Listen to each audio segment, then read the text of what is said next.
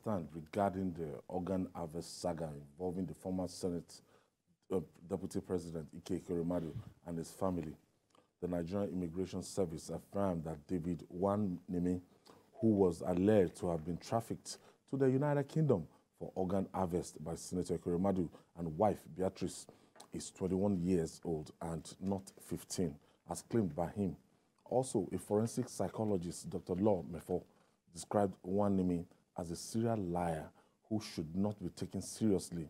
He said all the information coming out, including the international passport issued on the 4th of November 2021, his bank verification number, BVN, done on the 31st of October 2019, his national identity number, NIN, done on the 15th of June 2021, point to the fact that he was born on the 12th of October 2000, therefore 21 years old. At least in terms of this data and everything, we might not have synchronized it, but we are getting something right. Yes. So you cannot, just keep us to speed on this saga. I think this is a very complex issue, and we need to look at it deeply. A lot of people have gone to social media to write so many things. Some attacking the Ekweremadu, accusing him of organ harvesting and all sort of things. But we need to be patient and look at the whole sides. First of all, we need to know that kidney problem is a major problem in Nigeria. We have about 25 billion people that have one kidney problem or the other, and then about 180,000 Nigerians go through dialysis, every month. And then we understand to go through kidney dialysis, you need about 400,000 naira in a month. So for a parent that their daughter is having kidney problem, you are in a confused state. You want to make sure you resolve that problem, and for them to have traveled to UK to look for a solution, it is normal for any parent that is in that kind of situation. Now, on the issue of our little man, donating organ is legitimate if it's for humanitarian purpose. A lot of people do it. When people are looking for kidney, you donate your kidney to save human life. It is done all over the world. But it has been commercialized now. Now, unfortunately, in Nigeria, people out of desperation, I wouldn't even say out of poverty, because there must be some level of poverty that there are certain things you should not do. We know that every human being has 2 kidneys, and you can sustain yourself with only 1. But people go as far as selling 1 kidney for $10,000, for $15,000. It has been going on for a very long time. Does it look like a 15-year-old boy? At all. Well. So, see, I believe before the family traveled to UK, you cannot do kidney transplant without confirming whether the kidney rhymes, whether it's, Yes. So they must have done that. They must have done that, and that must have been with consent of the boy. You understand the point? And now that the immigration is saying that he got a passport, and that passport is 22 years old, not 15. So it means that if you have 21, you are an adult. You can take decision based out of your own free will. So, but I think it's now, when you go to UK, it's now saying that it's 15 and all that. So it's a bit complex. But if he's truly 21 years old, then he can take decision to say, okay, I want to donate my organ to save human life. So probably maybe he's trying to exploit the family. It's not clear, but I think in days ahead, we'll be able to get this case. Well, for me, what I think I appreciate in this case is the fact that Nigeria's data collection system has improved tremendously.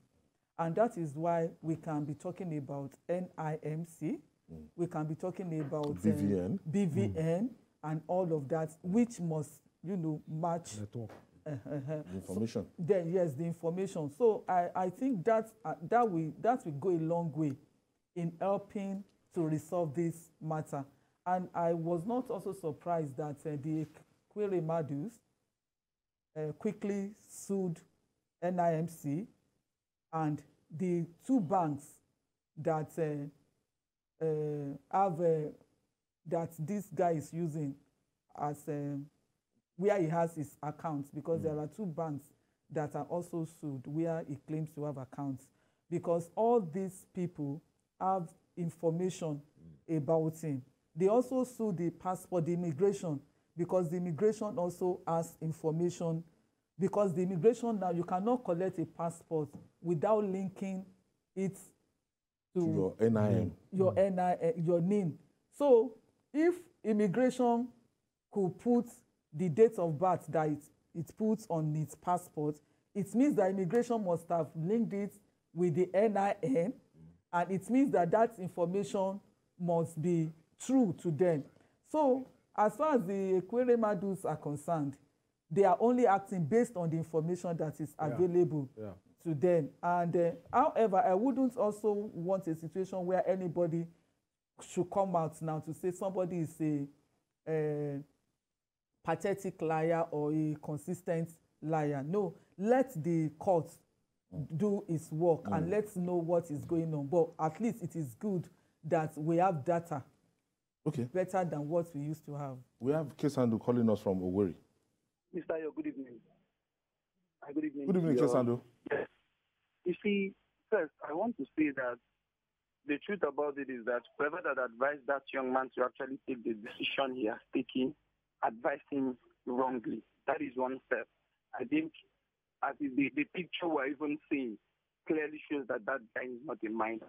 And documents that are available to us are now verifying it. It is quite unfortunate that this thing is happening to him. But I'm sure the judges over there will do justice to it. But I also want us to take a moral lesson out of this. The likes of Ike Ekweremadu and his class, if they had done something right since 1999, probably get us this kind of centers in the country, all over the country. Probably this embarrassment is facing outside the shores of this country, he wouldn't have faced them. This is the clear lesson. I think this is karma coming now that our leaders, things we're supposed to do. COVID came here and none of them could leave the shores of this country. Can we start investing in Nigeria?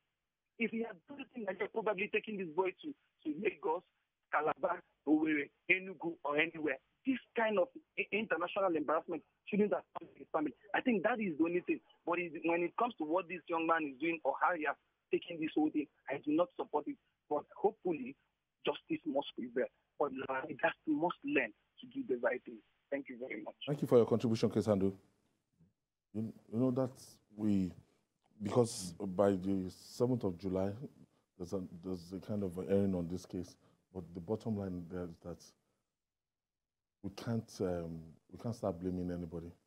Till we heard the verdicts and process of law. It is not our emotions that they will use to run the case. It's based on evidence on ground. That if the British government, if they find out that, look, yes, the guy was made, he was promised some monetary compensation, that could be very dangerous to Senator Ekweremadu. Quite, it's going to be very dangerous. And we have seen clearly that the way the legal system works in UK, probably is different from here. There's rule of law. Nobody is above the law. Nobody wants to know whether you are this or that. You'll be treated equally the way every other person will be treated. And it also shows that when a system is bad, whether you are rich or you are poor, you are going to be victims. If you have had very good health system in Nigeria, very good social system, this question of people going abroad for one kind of thing or the other will not even arise. But I gather that this kidney transplant, that it has been going on, as in, it's something that can be done in Nigeria, that is done in Lagos, is done in Abuja. St. Nicholas. Yes, they do it in some other private hospitals. There are very few hospitals. I think they've been doing it for almost 20 years. I think we have just about 180 nephrologists, who are specialists all over the country. So, and it's expensive, and most people have trust in the medical system of Europe more than they have in our own system. So it's a lesson that we need to let things work here so that when things work, people will not have the reason to be going abroad for every little illness, either major illness or minor illness. We need to let our medical system work here for the benefit of the rich and the poor.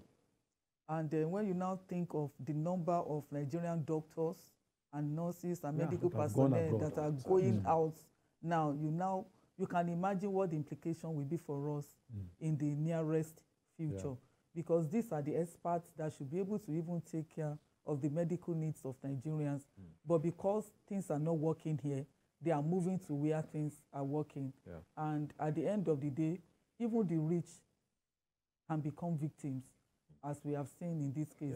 Even though I don't want to single out any Ekweremadu and say that if he has done anything, he's not the only one that's been in government since 1990, and it's not as if he was a governor and or the president or anything like that. We are just talking to the ruling class and not singling out anybody. And the need for us to make things, to make things work in our own system, so that we don't go looking for, because don't let's even go there.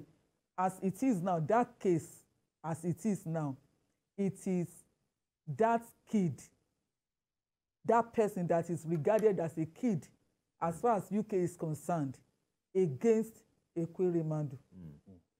That is already the line of argument, if you follow what they are saying in court.